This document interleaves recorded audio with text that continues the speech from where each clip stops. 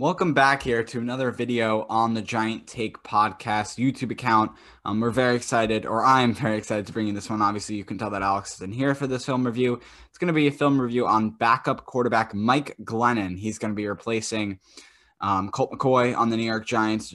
On the New York Giants depth chart, I'm guessing he's going to be second overall behind Daniel Jones, a veteran presence kind of being brought in here by the New York Giants. 31 years old. Last season, 62% completion percentage, 1,072 yards. That's 6 yards average per throw, I guess, for throw and catch, yards per average. Yep. And then touchdowns, 7 touchdowns, and he had 5 interceptions. So we'll have to see what happens this season. I have a few clips pulled up. I'm recording this on Zoom, trying to be different from the StreamYard. So, you might not see this video, but if you do see this video, it means everything worked out well, and hopefully everything's good there. But I have some clips pulled up. I'm not going to lie. A lot of them are negative, but we'll get into it. And let's start out with this first play. I'm going to share my screen, and we will do this right now. All right, so let's get into the first play. We have Mike Glennon here lining up, and let's start this one here. So I'll make it full screen.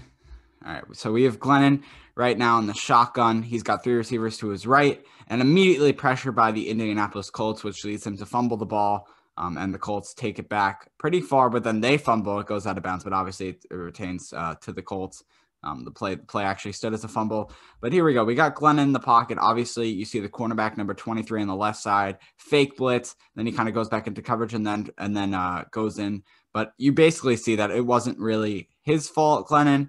Obviously, it was just a swarm of Colts defenders. But, I mean, you kind of got to hold on to the ball. But I guess I'll show you once again because this does happen very fast. I'll show you this in slow motion. We'll slow it down here. So right now, already, look at this. You have 97. You have 53. Obviously, 58 goes back into coverage and then just swarms in. And you obviously see, let me go back just a second. You see number 53 driving in around like from right to left into Mike Glennon. And you see that, let's see, which offensive lineman is it?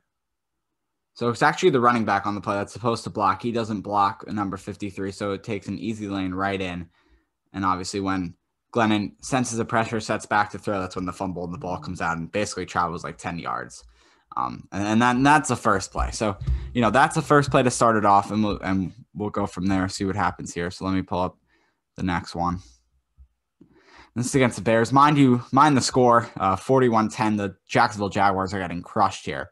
But we'll give you this. Mike Glennon sets up in the shotgun, steps up in the pocket, throws it deep, and just a dime to Laviska Shenault Jr. A very good play, actually, by Mike Glennon here. We'll see it in a second, how he sets up in the pocket. So I love this angle right here. You can clearly tell that he's there, senses the pressure, moves out left, throws a dime, and just caught in the end zone by Laviska Shenault. Nothing really else to say here. I mean, we'll check it out once again. Oh, this is another play. Just give it a second. I'll go back to the play. In a second, if I can just get it back. So normally Alex has this stuff. Oop. So you know what? We'll just go on to the next play. But I think it was actually this play that I was going to. But just a great job by Mike Glennon stepping up in the pocket, moving to the left side, and getting it done. But we'll go on to this one. Here's Glennon once again in the shotgun. I think it's the same game actually, and he just throws it. And I would say it's a bit underthrown, but then intercepted by Malcolm Butler. So we'll see it in a second from, his angle behind the play.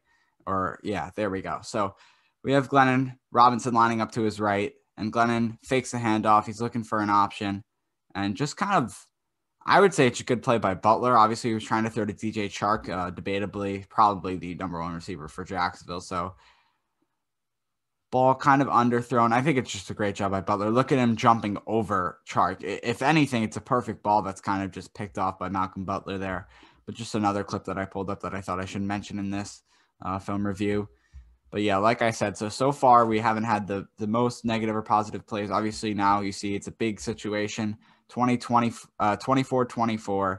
So look at the play situation right now. It's 24-24, 7:37 left here in the third quarter.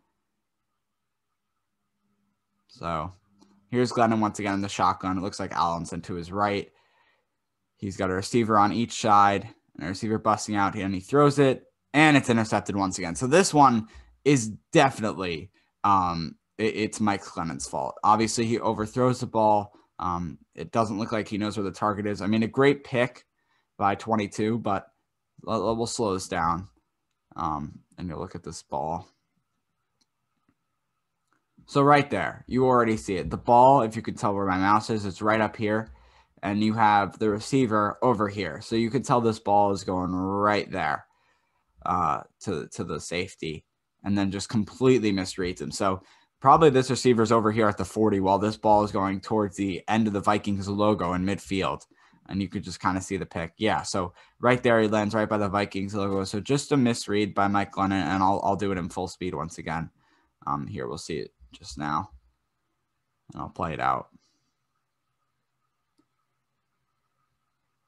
So you see Glennon in the shotgun, obviously, cocking back, throwing the ball, and then just completely misreading it, which is fine, right? This is why he's a backup quarterback, and he was as well for the Jacksonville Jaguars, but just showing you that, it wasn't the best play by Mike Glennon. I'll tell you that much. So here we have another one. This one's against the Cleveland Browns. And you see Glennon here. He's going to fake the handoff to James Robinson. He's going to throw it deep. And a perfect ball once again by Mike Glennon. I mean, we're going positive, negative here, but what a play to Johnson. Johnson gets a touchdown, does a little dance. But, I mean, we'll take a look at it here, this angle. And Glennon's lining up right behind the center. He's going to fake it to Robinson. And then the awareness. So that was obviously his first read. He doesn't take any second looks. That probably was in the play script. But, I mean, if you slow it down, right there, boom.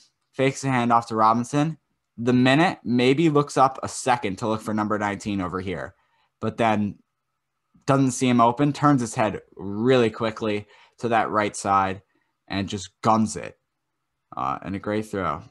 Oh, so the throw actually is to number 19. So he looks in the middle to see where he is, I guess. So, yeah, this is definitely a scripted play. Looks to see where he is and then throws it on the side of the right side to him, to Johnson. And obviously gets a touchdown as he goes down the sideline. I'll play it one more time in full speed so you can obviously see the effect from this angle as I kind of slowed it down for the beginning here.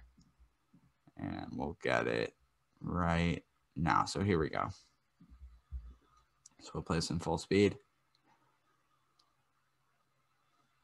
Fake handoff, looks at 19, quickly glances, throws a dime, and then gets it about the 23 and then runs it right into the end zone. So a good job finishing the play by Johnson, a good throw by Mike Glennon. And let's knock out these few final clips here. Browns game once again.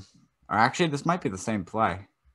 Yeah, this is the same play. So we have one more play here, and then we'll wrap this one up on Mike Glennon. Obviously, once again, Alex is better with these camera motion or these sharing the screen type of thing. So we have the Packers game. Packers up 7-0. And Mike Glennon just sets back. He's looking for an option, and just nothing there. Obviously picked up by the 49ers. And we'll go back to it. This wasn't last season. This was a few seasons ago with the Chicago Bears, as you can tell. But Glennon looks, sets up right behind. And obviously the Packers, they're not sending a blitz because you could tell the linebackers here, 47 and 50, are kind of just staying in coverage. And then 47 kind of goes for it.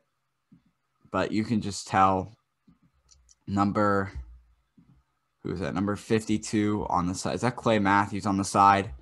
Kind of moves in and just goes for him.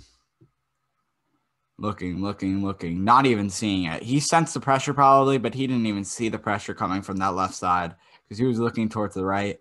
And then once again, once he releases that ball, kind of not even, and it's just gone.